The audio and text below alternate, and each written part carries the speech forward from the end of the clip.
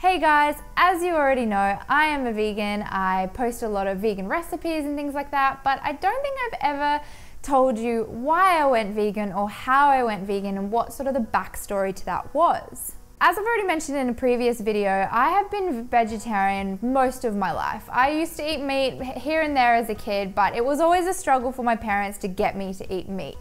So the transition itself from vegetarian to vegan wasn't really that difficult, but it was the learning experience and the change in me that was huge. In the beginning, it was all about health. It was stemmed from Rob's cancer, and knowledge and the information that Amy and Rob went out and researched just made a huge ripple effect on so many people's lives.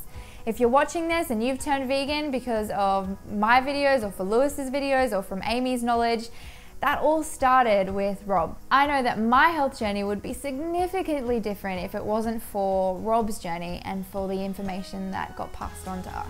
And for that, I thank you, Rob, and I thank Amy as well for researching and learning as much as they could in the beginning and sharing it with Lewis and myself. And from then on, we just kept going. We fell in love with the different types of foods we were eating, all the new cooking ideas we had. We really did love it. We loved being vegan. We loved being different. I lost 10 kilos. I didn't even know I had 10 kilos to lose, but I lost 10 kilos.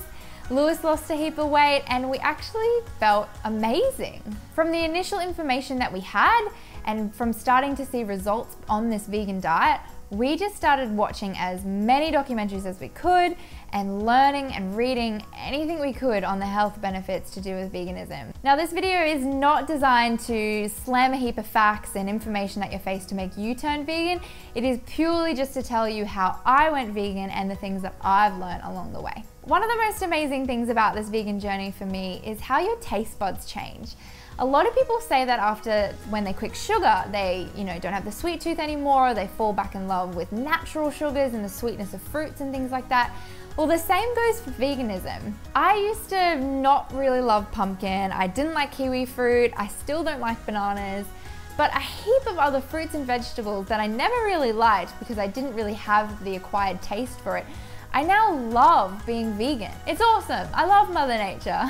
I'll be honest, and I have already mentioned, we first went vegan for the health side effects. It was only after being vegan for a little bit and watching a few documentaries and actually talking with my friend Molly at the beginning of this year in Canada that I really learned a little bit more about the animal cruelty side of things. Molly recommended that I watch two documentaries, Blackfish and the Cove. Oh my goodness, I bawled my eyes out. I am a huge lover of animals. All I want is a puppy. But those documentaries just showed me how much as humans we think we have this power and this hierarchy over animals when we don't. They are just like us and we are all equals. If you have not watched those documentaries yet, go watch them. They're definitely not uplifting, so be prepared for that. They are fairly graphic as well, but if you want to learn a little bit more about animal cruelty and really what's going on in the world, I recommend watching them so much. So animal cruelty and learning a little bit more about that is the second pillar in why we're vegan. And the third is the environmental side. It was after watching the documentary Cowspiracy that I learned a little bit more about how the cattle industry really impacts the environment. Again, I've never hugely been interested in the whole global warming thing. I'm sure I'm just like many other people where you hear about it and it's concerning to you, but you're like, oh, well, what can I do about it? So you just sweep it under the rug. But after the Cowspiracy puts the facts in front of your face and the effects that the cattle industry is having on the environment, you can't ignore it.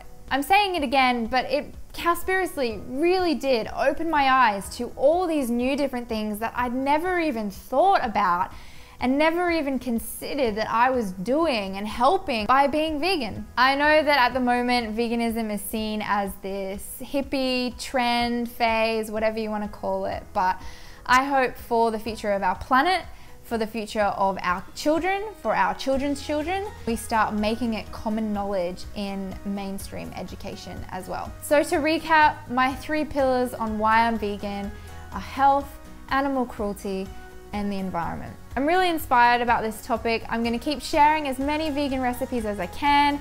I'm wearing my Love Over Blood vegan bracelet, and even though there are only minuscule little ways of me promoting my veganism, anything helps, and I'm just so grateful I get to share this. That is it, guys. I hope you enjoyed learning a little bit more about why I'm vegan.